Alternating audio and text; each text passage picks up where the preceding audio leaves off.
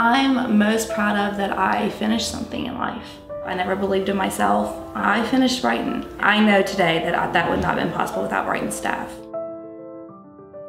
You help us with housing, you help us with jobs, you help us learn how to go to work. Like, you teach us how to do everything, and then you continue to support us when we leave.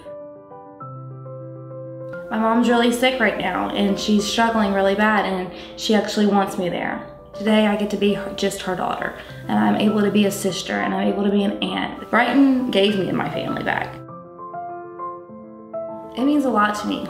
I have a great boss that stands behind me 100%. And he knows that when I say I'm gonna be there at 8 o'clock in the morning, I'm there at 7:55. And I'm there until my job's done.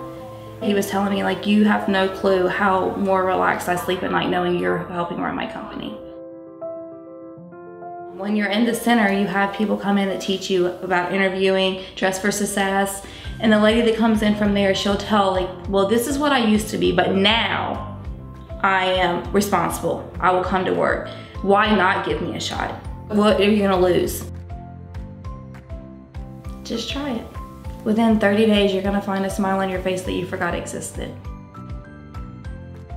There is no way to say thank you enough. There's just no way. If I could have ever known for a second, the first time I drove past this building when it was first being built, that one day it would change my life, I would have parked in the driveway then and just waited. Like, there's no words to say thank you for caring about us when you didn't even know us. There's no words.